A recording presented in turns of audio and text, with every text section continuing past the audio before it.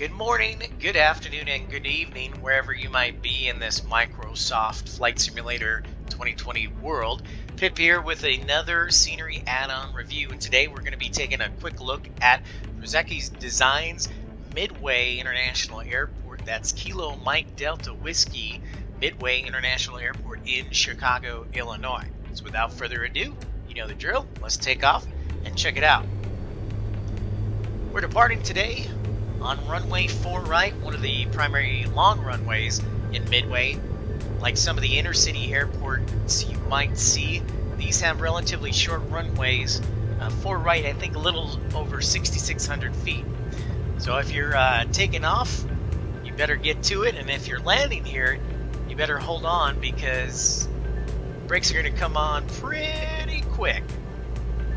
So as we make our runway heading here on 4 right, you can see downtown Chicago straight ahead, which is one of the beautiful things about Midway, fairly close to downtown Chicago. And another thing you should know, and if you're not aware, that Midway is a primary hub for Southwest Airlines. Also Delta, Allegiant, Volaris also fly into Midway International Airport, but it's predominantly a Southwest operation. I think it was something like 75% of all air traffic, or upwards of 80% of all air traffic in and out of Midway are Southwest Airlines.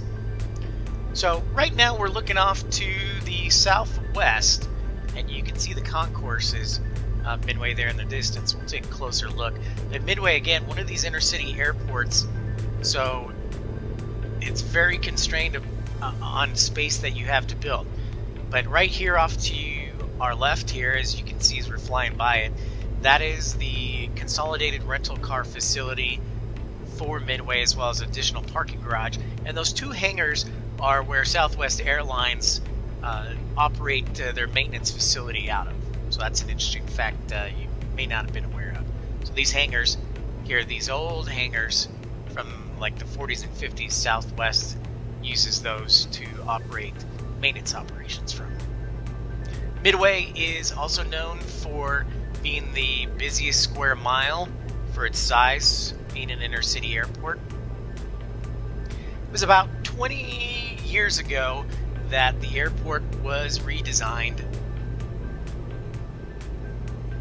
I actually grew up in the Chicago area, so I kind of remember what it used to be like. It looks a lot better now, and a lot more organized and clean looking. So, and Drzewiecki Design is one of my personal favorites. They do a great job as far as details, small little things, high quality PBRs, and just do an excellent job.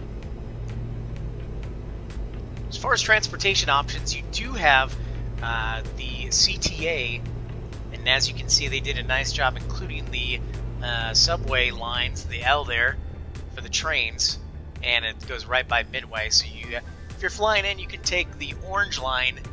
That's the only line that goes out to Midway. You can take that into the city of Chicago. So you can see how the ramps go up to the terminal, and then what happens is you go to the terminal right by the parking garage there, and then you cross over the road through security, and then you go to your concourses, which is kind of a unique thing. As you see there in the lower left hand corner, Midway has an EMAS at the end of runway 4 right, 22 left, and also 31 center and 13 center, just because of how short the runways are. And we mentioned that before, short runways, and prevents the runway, I should say, preventing a plane from potentially running off the runway and into traffic, because like I said, you're in the city, you border a road. So here we've got some of the general aviation hangars and parking, as well as Midway's tower.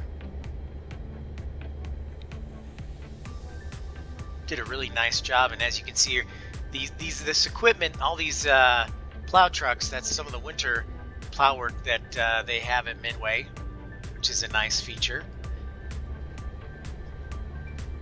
So what I'm going to do, I think, is come in on the 31 center, and I don't know if anybody else has had this problem in Chicago on the add-on scenery, but for some reason the frame rates aren't as smooth. It's only in Chicago that this is the case, and I don't understand why.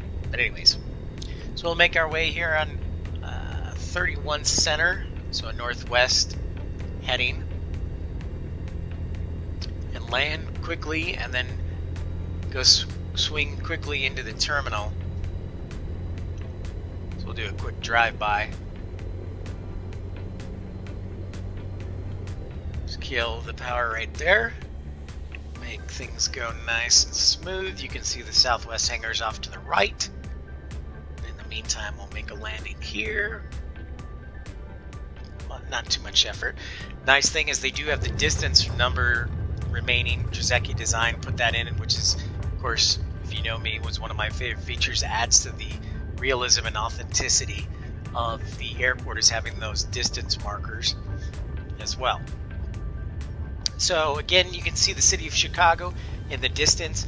Also, Drzewiecki has an add-on for the city of Chicago skyline. Highly would recommend it. Very high quality.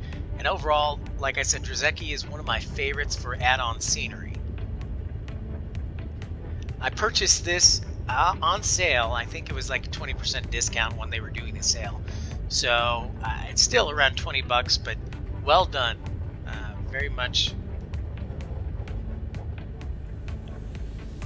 Look at that, and you've even got static aircraft being towed in and out. That's kind of a cool feature. So the concourses are A, B, and C for Midway.